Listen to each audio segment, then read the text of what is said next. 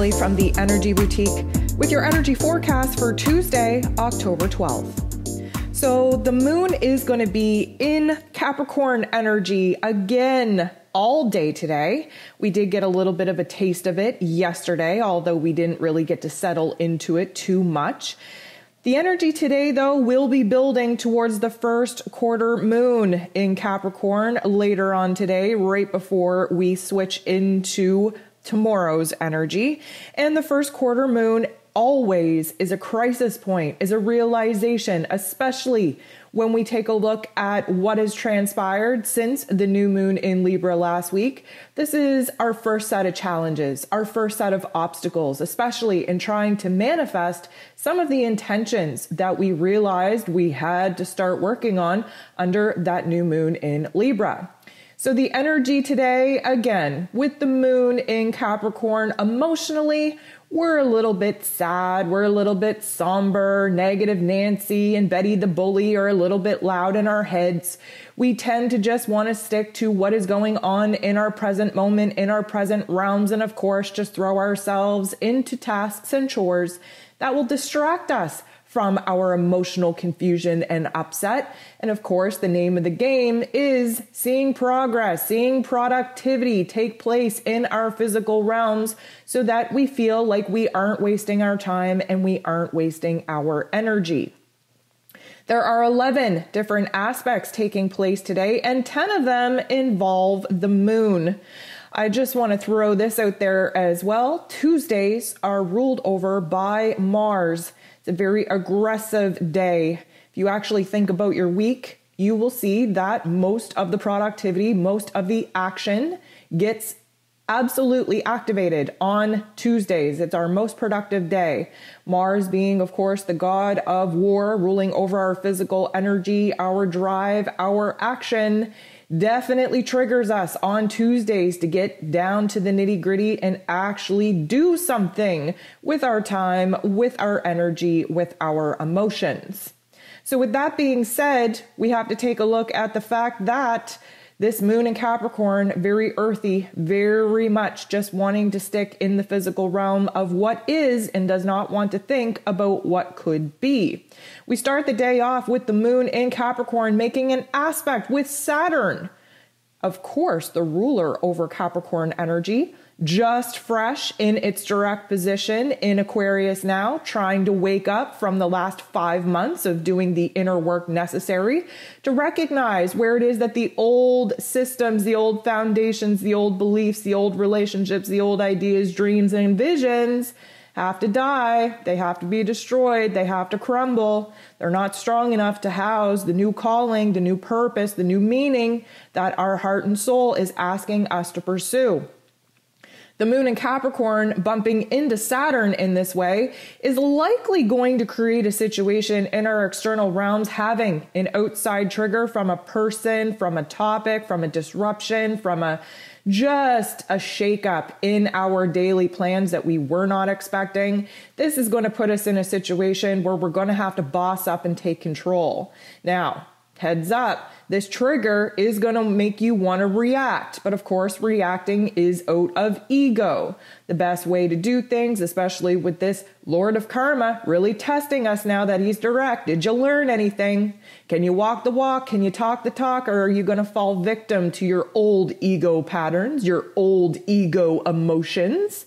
And we are really going to get tested here today on whether or not we can switch up our perspective, act as the observer, see where it is that the universe is testing us to see if we actually learned anything. And of course, rising to the occasion, we get to choose whether or not we are going to act in a different way, breaking the chain of past patterns and behavior, or are we going to fall victim to the old? Are we going to repeat, revolve around the same energy, the same frequency, the same perception of how it is that we need to deal with certain triggers and certain activators in our external realm?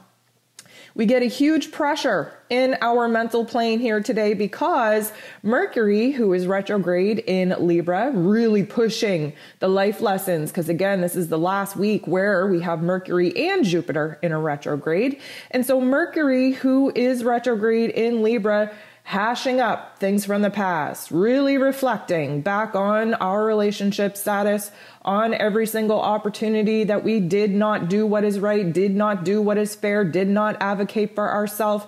We're having a lot of realizations here. A lot of things are being unearthed in order for us to revise that, re-edit it, rework it in a different way, and of course, integrate it into our new awareness. Mercury bumps into Uranus. Uranus, of course, the great awakener, really showing us where it is that we have to wake up and take our power back, where it is we have to shift our perspective, where it is we have to really break down our old ways of thinking, align with a higher vision, acting as the observer, and see what new paths we can actually visualize moving forward that would, of course, have us on a path of alignment with our soul's mission a lot quicker than what it is that we have been absolutely contemplating. Many of us are like exhausted at this point, trying to think of like, how are we ever going to get to this end goal? And what's beautiful about this is that Mercury rules over the lower level intellect, our ego. That is the practical, logical, linear type of thinking that our ego relies on. While this Uranian energy, this is the higher intellect. This is, divine inspiration, aha moments of genius coming in from the higher realms. This is coming in through spirit, through source, through our intuition. And then we bring it in to the lower level intellect where Mercury can process it, balance the scales of logic and practicality with, of course, this overwhelming urge to follow our gut, to follow our intuition.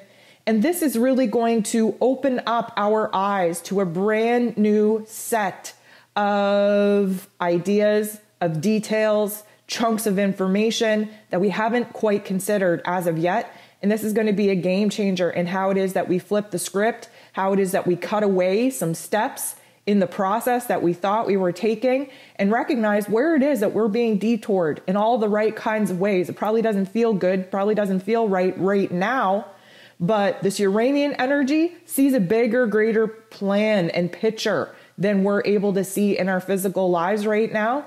And so this gut feeling, our intuition is pulling us saying, okay, I don't see it yet. I don't see the tangible rewards coming into my physical realm yet. I don't see the pieces coming into, my daily life yet, but I trust because of the feeling that I have, because of the strength and confidence that I have in my intuition and in my divine plan of the universe, because I trust so greatly, I'm going to take blind steps forward, trusting that there is a greater plan that I need to be following, trusting that I can only make so much sense of the guidance, of the inspiration that I'm currently being asked to pursue. The moon goes ahead and makes a little bit of a tension point with Jupiter, and Jupiter is still retrograde in Aquarian energy, trying very hard to wrap up the life lessons before Jupiter goes direct on the exact same day that Mercury goes direct, mind you. Let me tell you, that has been divinely scripted for a brand new mindset to take over. But we have a little bit of work to do. The moon in Capricorn making this little bit of a tension point with Jupiter is really going to highlight, again, where Negative Nancy is kind of telling us, maybe we shouldn't push ourselves too much. Maybe we shouldn't bite off that dream right now. Again, reminder, moon in Capricorn doesn't want to think about the future. Jupiter wants to think about the future. The moon in Capricorn does not. The moon in Capricorn would like to stick to the old attachments, what is tried, tested, and true. Jupiter wants us to abandon that comfortability, to push ourselves into a brand new territory where, of course, we can align with something higher, something more meaningful, something more purposeful, and actually see the blessings, the rewards, abundance come in for, of course, taking a leap of faith. But the moon in Capricorn is not about that. The moon in Capricorn does not even want to think about that. And that's why we get this push and pull in our emotions, because we're feeling pulled in a direction that is unfamiliar to us, in a path that really doesn't make sense to us. But the moon in Capricorn is just like, okay, I know I have these feelings. I know I have these urges. I don't know what to make of them. I'm getting overwhelmed. I don't like to think about the future or my feelings. So I'm going to throw myself into work, into tasks, into chores that I can tangibly put my hands on, see rewards of progress and productivity from. And this is why we're a little bit conflicted. This is why there is another war going on between our heart and our head, between our future self and our present self. Now, the moon goes ahead and makes this harmonious interaction with the true node. And of course, we all know that the true node is asking us to align to our greater, grander dream, our vision for the future. And what did we just discover? Well, we don't want to think about the future. We want to stick in this present moment.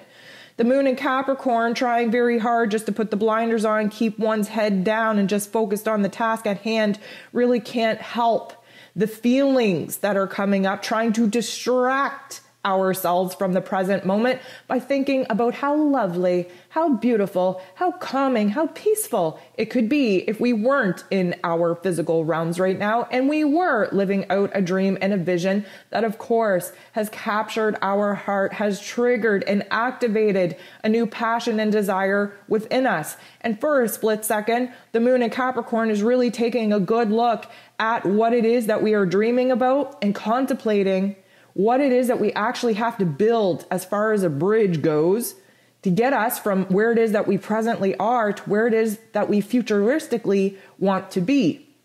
The moon in Capricorn is a great manifester. You know, that's the creator energy. We have the ability, especially thinking about long-term foundations and structures, we have the ability to start implementing baby steps, implementing cornerstones and foundations of what needs to be built in order for us to actually see our future dreams and visions take root, take life.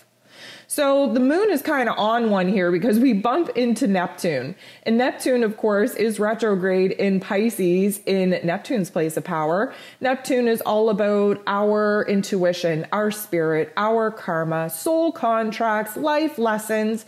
And of course, Saturn, the Lord of Karma, ruling over this Capricorn moon, is all about thinking about trusting about the higher source, the higher plan.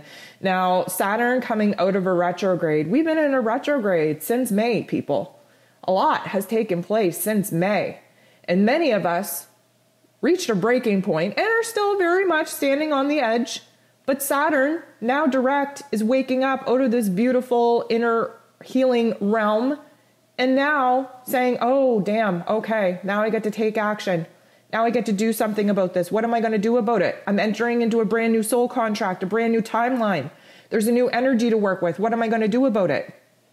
Well, the moon bumping into Neptune right now is going to give us a little bit of a blip, if you will, of what it is in our intuition, in our vision for the future that we're working towards. And again, the moon in Capricorn does this in a very practical way. You know, my Capricorn friends, they like to pretend that they don't believe in astrology. They like to pretend that they're not in alignment with the universe. And they're just such practical people that unless they see it for themselves, unless they have tangible proof and their own experience, they would prefer to just stick to what is proven, what is.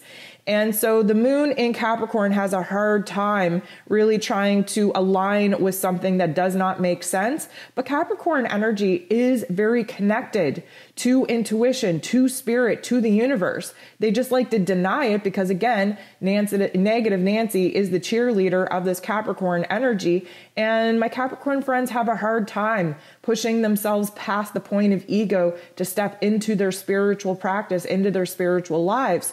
And so the moon bumping into Neptune right now is just a validation point that, you know what, there's a gut reaction coming out of the present moment right now that the moon in Capricorn just can't ignore. We have to listen to what's going on inside of us and then take it through the ringer of that beautiful, brilliant, logical, and practical mind that the moon in Capricorn kind of puts us in and mulls over the emotions coming up, trying to make sense of them all.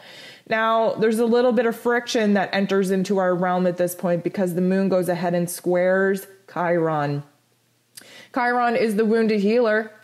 and very much retrograde in Aries right now, really exposing to us our ego wounds, our identity wounds, where it is that we need to boss up and unleash the spiritual warrior inside of us in order to fight for what is right, for our freedom, for our choices, for the new experiences that we want to have. The moon, of course, though, very grounded, very much wanting to stick to what is old, tried, tested, and true, has a problem with dealing with the emotions of it all right now, because emotions are not Capricorn's forte. It is not something they can make sense out of.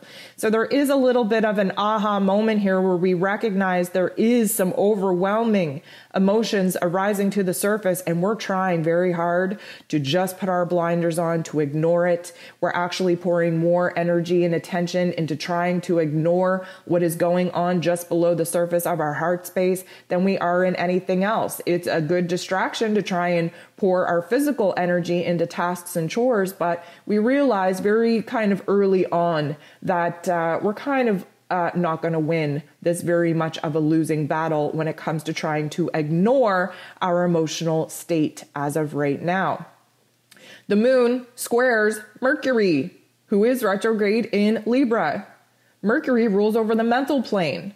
This moon in Capricorn is ruling over our emotions.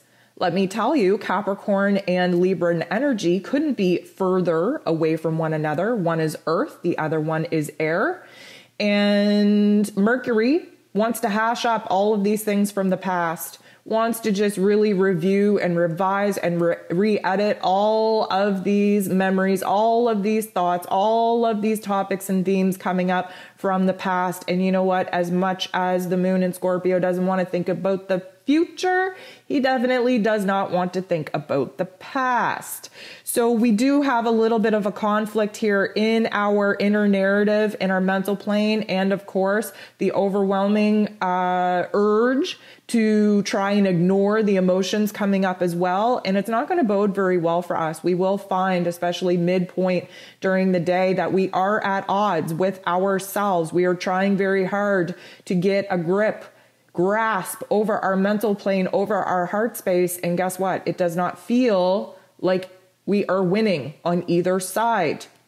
We do get a little bit of bump, a little bit of help in this energy, because the moon in Capricorn goes ahead and trines, beautiful energy, with Uranus. Uranus is retrograde in Taurus. Capricorn and Taurus are sister signs. They're both earth signs. They very much just want to focus on the here and now, this physical realm, what is tangible, what is logical, what is practical. So the moon in Capricorn bumping into this Uranian energy is a shift in perspective. This is kind of where we're like, okay, you know what? My head space isn't doing me any favors. My heart space isn't doing me any favors. I obviously can't run from thinking about some of the topics and themes that are being illuminated for me right now. So let's break it down. Now, what I love about this is that the Capricorn energy, who is ruled over by Saturn, Uranian energy is also ruled over by Saturn. Saturn is the old traditional ruler, while Uranus is, of course, the modern day ruler over the Aquarian energy. Now, what just happened with the Aquarian energy? Well, we have Saturn going direct in this Aquarian energy. This is another shift in the human collective. This is another shift in the consciousness of the collective. We are awakening to new information. We are having a shakeup in our relationships, in our resources, in our money matters, in what it is that we always thought was going to be there, always thought was going to be reliable.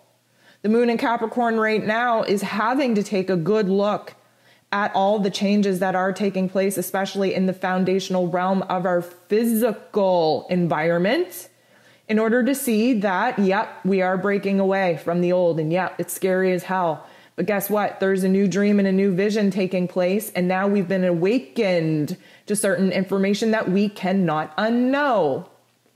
The practical and logical mindset of the Capricorn energy in the emotional heart space realm of what's going on right now really wants to make sense of the new information coming in, the new mindset taking over, this new want, need, and desire to rebel against the old systems, the old structures that we know are not supporting us and moving forward, that technically have been built in order to keep us trapped in a state of paralysis, of fear, in a state of paralysis, of non-action.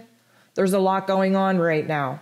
And the moon in Capricorn bumping into Uranus is really trying to shake things up, really trying to wake us up to a different path, really trying to illuminate for us where it is that, yeah, it might be uncomfortable to sit in this state of old patterns and behaviors.